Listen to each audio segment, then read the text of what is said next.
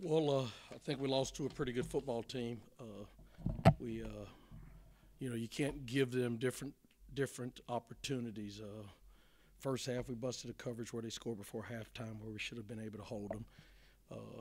The interception where they had first and goal from the 2, and then the kickoff returns 21 points. That we can't allow those big plays. We knew that 1 and 5 were their playmakers, and we contained him a couple of times on most of the kickoffs. When he got loose on the last, it sort of put a dent in everything. But I'm proud of our team. The guys kept fighting.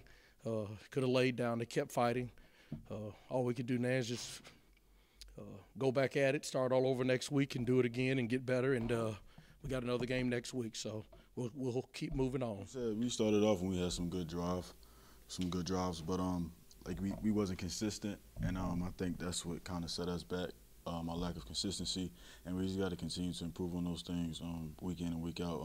You see what happened when we got into our rhythm and started moving the ball. We just got to continue to be more consistent. Yeah, our offense took it down. Wasted 7.5 minutes off the clock, which if we could have done that the entire game, would have had a better. Again, they came down and answered the call too. So.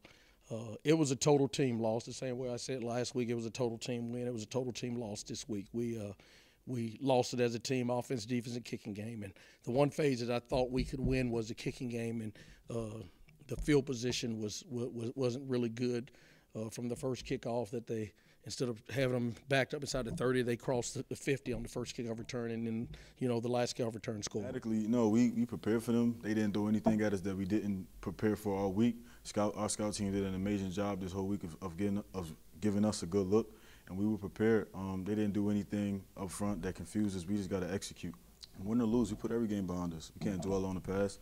We got to get ready for the week for Middle 10 starting tomorrow.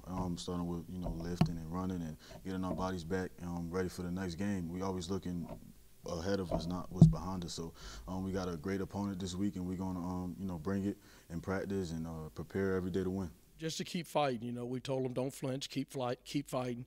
We knew they were gonna score some points. We had opportunities to score, and our guys on the offense and defense, and most of the time the kicking game kept fighting.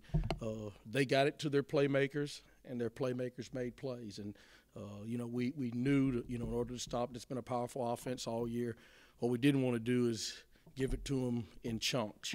Don't give up a kickoff return. Don't have an interception that goes down to the 1-yard line.